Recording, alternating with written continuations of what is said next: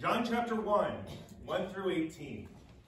In the beginning was the Word, and the Word was with God. And the Word was God. The same was in the beginning with God. All things were made by him, and without him was not anything made that was made. In him was life, and the life was the light of men. And the light shineth in the darkness, but the darkness comprehended it not.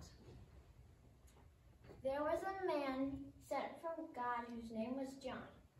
The same came for a witness, to bear witness of the light, that all men through him might believe.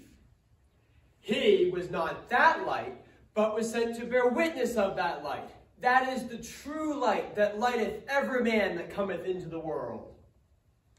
He was in the world, and the world was made by him, and the world knew him not. He came unto his own, and his own received him not. But as many as received him, to them gave he power to become the sons of God, even to them that believe on his name. Which were born not of blood, nor of the will of the flesh, nor of the will of man, but of God. And the Word was made flesh, and dwelt among us. And we beheld his glory. The glory as of the only begotten of the Father, full of grace and truth. And John bare witness of him, and cried, saying, This is he of whom I spake.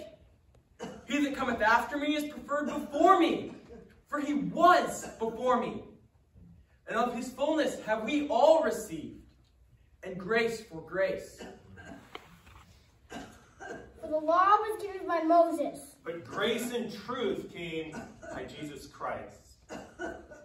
No man has seen God at any time. The only begotten Son, which is in the bosom of the Father, he hath declared him.